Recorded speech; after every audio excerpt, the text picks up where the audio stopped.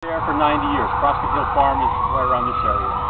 Cutter was self-educated, learning to read from the Bible and a handful of religious tracts belonging to his father. He authored 6,000 pieces of poetry, which he left to the Long Island Historical Society.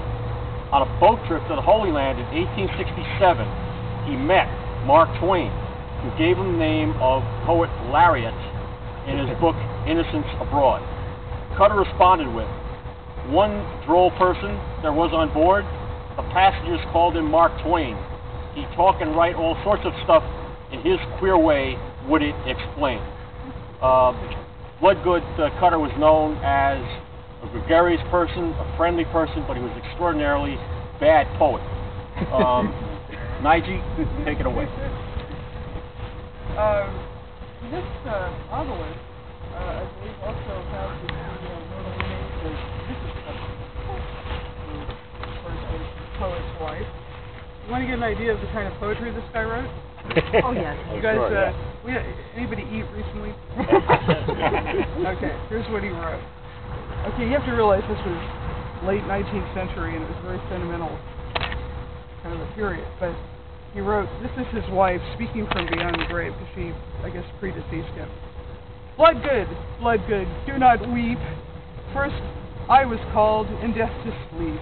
Oh, never did I think the time would come when I'd weep o'er my Bloodgood. The kind of stuff he wrote.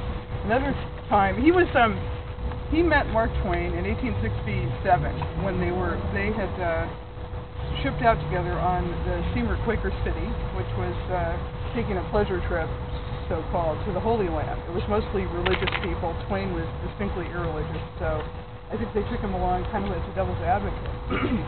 But he met Cutter, and that was how Cutter ended up getting the title of the Poet Laureate.